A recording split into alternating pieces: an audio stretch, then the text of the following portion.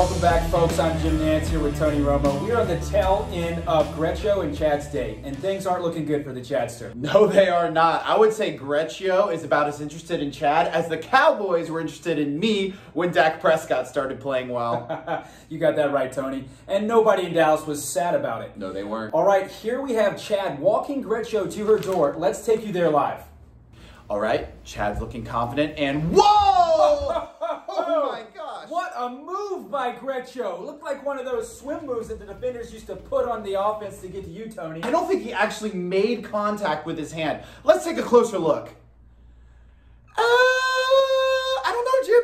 I don't know. I don't think his hand actually made any contact. I think you're right. I really think you're right. No contact whatsoever. What an unbelievable athletic play by GretchYo. Let's see if Chad can regroup here. If I had to guess, I'd say Chad would go with the classic, "Can I use your bathroom?" line so he can find a way into her apartment. I had a great time tonight. Yeah. So, can I use your bathroom real quick? No.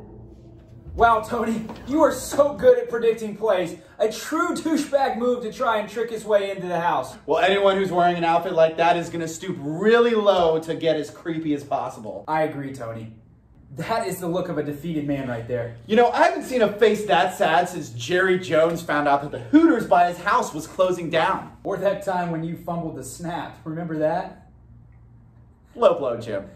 That was kind of low. I'm sorry. Low blow. I'm not really sorry.